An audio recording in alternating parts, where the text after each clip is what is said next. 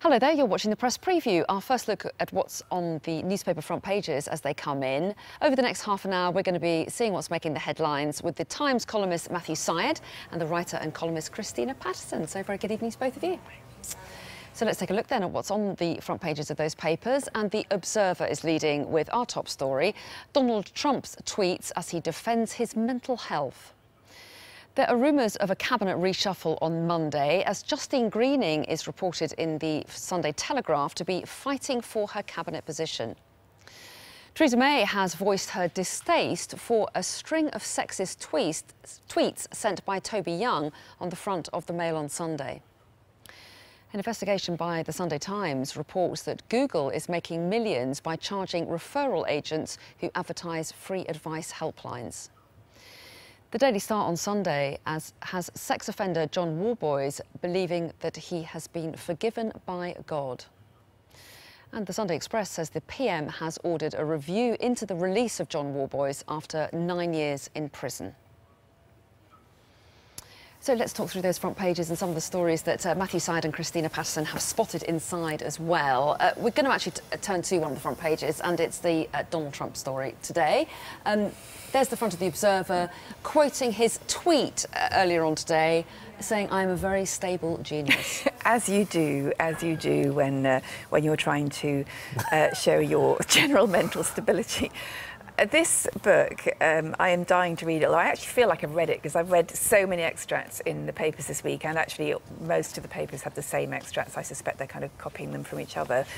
And they are absolutely gripping. And I have to say, I think they do have the ring of truth. Michael Wolff is an award-winning political writer. He's done 200 interviews for this book. He gained incredible access to the White House and Trump's support staff and aides, and indeed Trump, due, it seems, to a misunderstanding, because Donald Trump didn't seem to understand what he was doing. But he says he wasn't interviewed personally, wasn't he? And he says that it's fiction. I mean, we all know that Trump instantly says everything is fake news, but there are 200 tapes of those interviews, which presumably is why his publishers are so confident about releasing it in spite of Trump getting endless lawyers involved. But, I mean, I feel weirdly cheered up by it, because my sense about Trump from the beginning has been, A, that he is really, really, really not very bright. We already knew he didn't read.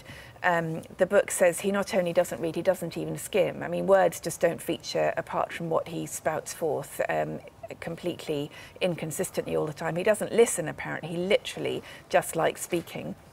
Contradicts himself all the time, as we knew. But I feel slightly cheered up that there is, a lot of corroborating evidence now that my instincts and a lot of people's instincts seem to be accurate. And people talked about armchair psychiatrists diagnosing him and how that was such an awful thing to do. Well, actually, it seems from this book that all the people who work with him think he's pretty much a nutcase and totally unfit to be President of the United States, and just not up to the task and dangerous. And I think the fact, when this is out, one very wealthy I think senator has bought copies for every member of Congress. It might be the other way around. I can't remember the House. I can't remember. I think it's Congress, and I do think this will open the eyes of the world to what they're dealing with in a way that really can't be denied. Okay. The emperor has no clothes. And Matthew, you shook your heads at various points there. Yeah. What do you really think? Look, I dislike his politics. Very much. His populism, his anti-immigration rhetoric. I think he's a bully. I definitely think he's volatile. The idea that he's unintelligent, you said a bit dim, I think, in your... Well, Michael Wolff says, everybody around him says he's thick as two short planks. Nonsense. You just do not win the primaries and you do not win the presidency if you are stupid. And I think that his critics are underestimating him again, and I think that's very dangerous. I think the only really stupid thing that Trump has done in this context is talk and tweet about this book, because it has given it the oxygen of publicity. It's already #1 without having, before it even came out. I think that was a strategic error by him. I don't like him at all, But I think he has a fierce, practical intelligence, and you don't win the presidency without that. And yet, when he does tweet and he says, I'm a very stable genius, and what else did he say? He says, I'm very smart as well. He's essentially talking to his supporters, isn't he? Of course. Then they want to hear what he has to say, and they will trust and believe him, and they won't trust journalists. Oh, I agree with that. Does he not need to put out his defence because his base is waiting for it? I think you're absolutely right. His media manipulation has a touch of genius about it. Tweeting in the early hours of the morning, he dominates the news coverage. You know, he won the presidency against his own party. Romney came out against him, McCain came out against him, the media was against him. He still won. That's an extraordinary achievement. And he didn't even want to win, according to the book, which I believe. I believe that's one of the things that makes me think this book is way. I mean, I do think that Trump is very volatile. I think that he is quite childish in the way he responds with insults to people who challenge his opinion, his lack of rationality in certain respects. But I do think he's got a real deep cunning, and I think that it's very dangerous. Instead of attacking him on policy, which I think he's very vulnerable to, you attack him for being stupid, when I think most people can see that he is not stupid. And no, I know, very often, as you know, we very often agree, Matthew, but I think you are absolutely, categorically wrong on this. I really, really do. And I think that I'd be really interested to see if you read the book, to see whether you still hold that view, because I have felt for a long time that he talks about one-state solution, two-state solution. What difference does it make? He doesn't understand policy. He didn't know anything about policy when he went into the White House. He hasn't studied politics. He hasn't read. He hasn't even followed the news. I think this idea that there is some kind of fantastic strategic brain behind all of this is completely misplaced. Can I just make one final point? During the primaries, he was up against a very wide array of very talented Republican politicians, Bush and the whole gamut of the most able right-wing politicians in America, the greatest one of the great democracies of the world. You can't get through those debates with some understanding of the minutiae of policy. Go and re-watch them, and then watch the presidential debates against Clinton. Watch his interview. Watch the whole of the Camp David press conference. He was asked about a whole range of it. I watched it all 20 minutes. He does have a grasp of policy. You can't get through it without... It's all too easy to caricature the people we disagree with. It happened with Ronald Reagan. You know, people said he was dumb, he was stupid, he was mocked on Not the 9 O'Clock News. He was not an unintelligent man. I disagreed with his politics. I don't think Ronald Reagan was unintelligent, but I do think Donald Trump is. But I do think he's a very good communicator. I do think that. I think that's what he won. Yeah, I think he won because he connected with the middle America. Very quick nod to the double-page spread that you picked out there in the Mail on Sunday, suggesting that the Royals have somehow got caught up in this. Yeah. Well, this is worrying, actually, because Michael Wolff argues, convincingly to me and not to you, Matthew, that because his ego, that Trump's ego dictates absolutely everything he does, and because, unfortunately, Theresa May rushed to promise a royal visit, you know, kind of 2 minutes after he became president, it's now a point of pride and ego for him that he has his royal visit, and Michael Wolff claims that if he doesn't get his royal visit and if he doesn't get invited to the royal wedding, then he won't give us the trade deal that we will probably need post-Brexit. And that is very worrying. And I'm sure that Harry and Prince Harry and Meghan Markle, the last thing they want in the world is to have Trump at their wedding. They do want the Obamas because they are genuinely very good friends. Yeah. And I think you should be able to have who you like at your own wedding. However, if it really is going to do damage to us, and it clearly could do if we don't get a trade deal with the US, that is worrying. I think that part of the book is plausible. I think he does react very negatively to any sort of personal slight or criticism. He's quite hot-headed in that respect. The one that I wanted to pick up that seems to be utterly ridiculous, I don't think I mentioned it before, is the idea he wanted to lose the presidential election. I mean, honestly, This guy went through that entire campaign. I think no, put he 10 million wanted of to. his He own wanted money. to. No, he didn't put money. Well, he loaned, but he refused to put his own money in. He loaned 10 million, didn't he? He but I think he was surprised that he won, along with most political commentators. But he clearly wanted to win the presidency. I don't think he did. I mean, that does She's not going to agree with you, Matthew. Really not. I think he looked miserable. They both looked absolutely miserable at the inauguration. OK, I'm going to move us close to home and to politics within the Westminster circle. The Sunday Telegraph there on its front page is talking about the imminent cabinet reshuffle. The Sunday Times as well, political editor, is saying it's going to happen on Monday. Their suggestion is that Justine Greening could be vulnerable in any switch around. It's brutal, isn't it, politics? You know, really you're about to get sacked and it's on the front pages. Yeah. I must say, it's one of the few occasions in the build-up to a reshuffle where I feel a deep sympathy to people who go into frontline politics. Because most people... lots of sympathy for them a lot of the time, I must say. I think it's a tough job, sorry to interrupt. Because it's often met with glee, isn't it? Yeah. Oh, they got sacked, yes, how fantastic. So Greening looks like she may well be in line for the axe.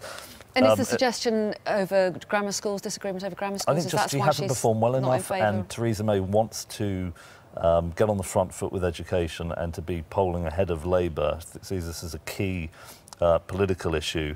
There was a story in one of the other papers, they wanted to bring in lots more women, people from ethnic minorities. I think that's a positive thing, so long as they're good enough to do the job.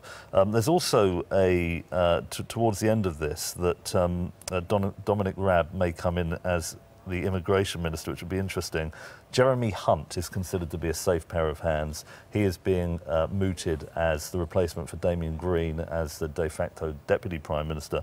That may be delayed because of the crisis in the NHS. So interesting stuff. And will this give Theresa May somehow a fresh New Year bounce, do you think? I mean, she was obviously doing better before Christmas than some people had thought, because she managed to get that breakthrough in those early stages of Brexit negotiations. And will this kind of somehow give her a little bit more power? Who knows? I think the word bounce doesn't seem, well, you know, the word bounce. Matthew wrote a book called Bounce. I don't think... There's a nice Thank you very much. I don't think the word bounce is really, like, seems terribly relevant to Theresa May or her cabinet. But... look, she's got to do something. Particularly, there are reports in the last few days that Tory party memberships have dropped to maybe as low as 70,000. 70,000, really? That is nothing. So clearly, she does need to do something to bring more appeal. And I think probably having a younger and more representative cabinet would help. But it is all about talent, and unfortunately she's apparently keeping Boris Johnson as Foreign Secretary, which seems to me a terrible mistake, but there you go. OK, we're going to leave it there. We are going to talk about lots after the break, including, I think we're focusing on this story on the front of the Sunday Times. Is it game, set and the end of the road? It's not normally what you say, is it? Isn't it match? For the Wimbledon champion Andy Murray. We're talking about that in a moment. Welcome back. You're watching the Press Preview. With me tonight, the Times columnist Matthew Syed and the writer and columnist Christina Patterson. And we're going to head to the front page of the Mail on Sunday next, because their story focuses on Theresa May, who they suggest is being very critical of the tweets sent by Toby Young, who's been appointed to the university regulator. Is that how you put it? It's a difficult one, this. I felt very torn by it. When I saw him being targeted and a huge number of signatories to a petition calling for him to be sacked as a member of this university watchdog. He's one of 15, I think, on the board. I felt a bit sympathetic that he had sent out some tweets more than 5 years ago that were supposed to be funny. And at the time he wasn't, as I understand it, seeking public office. But having looked at the content of those tweets, the graphic nature of them, the one that's come to light in the Mail on Sunday, which is, I don't even want to repeat what it said. Thank you. I think that he probably isn't suitable, and that our public pronouncements must have consequences. If one could always say, well, I didn't mean it at the time I said it. If he was a teenager, yes. But to have done it as a grown-up, as an adult, in the public eye, understanding the way the media works, and now to seek public office, I think, on balance, I think he shouldn't be allowed to do it. I think he said he's regretted some of them. He says some are deliberately being misinterpreted, but he also tries to focus on what he says would be ironic, the fact that, you know, people who want freedom of speech and free speech at universities are being critical of him, perhaps saying a few un-PC things on Twitter. Well, they're not just un-PC. Like you, Matthew, I was initially not sure before the Twitter stuff emerged. I saw various tweets from very qualified academics in high dudgeon that someone less qualified should have got that role. And I thought, it's not about your academic qualifications, it's about what you can bring to the role. But government public appointments are meant to be about your character and your integrity, and you're meant to stick to something they call the Nolan principles, which are various values they list of qualities, and they are clearly, I'm afraid, not demonstrated by all of this stuff that's on Twitter and in a lot of Toby Young's past journalism. He's talked about being a porn addict and all kinds of things, and although no one misdemeanour or vice necessarily disqualifies you from public life, I think that the picture has built up of past journalism and content on social media, and actually just behaviour in I mean, what you do in private, I guess, is up to you, but how you conduct yourself in TV studios and in public places, that is not a private matter. Yeah. And I'm afraid I don't think he has the integrity for the role. Okay, and he has... just one thing, I think it's really important that we do have people serving on boards of this kind who are from outside the establishment, outside the typical unionised background, because I think diversity in boards, in committees is, I mean, it's very well established in the psychological literature. They make better decisions. OK, let's move on to the front page of the Sunday Times. We said we'd talk about Andy Murray, and there he is in this article here. They're posing the question, is this the end of his tennis career? Because he's having terrible problems with his hip, isn't it? Yeah. Oh, I think it's terribly sad. You know, what a great athlete, great ambassador for British sport, came from a tiny place in Scotland, Dunblane, coached by his mother, another hero. He's had an extraordinary run. For a long time, he lost in Grand Slam finals, and people said he didn't have it mentally to take that final step. He did it. I think he's been embraced by the British public. It took a long time for that to happen. He's won the BBC Sports Personality of the Year a number of times now. I think it would be very, very sad if he were to be brought down by injury. But I've got to say, a lot of these top tennis players have such very rigorous schedules, and it's so punishing, tennis over 5 sets.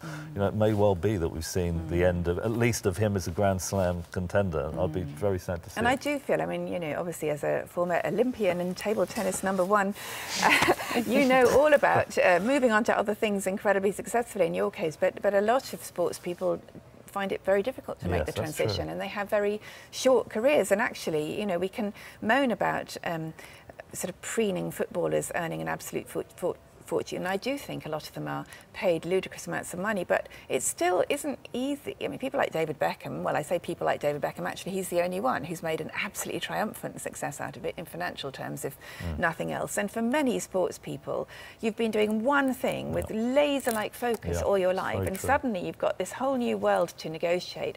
And I'm afraid, generally speaking, respect for you does dwindle the further you away are, the further you are from your achievements. I'm now completely inarticulate.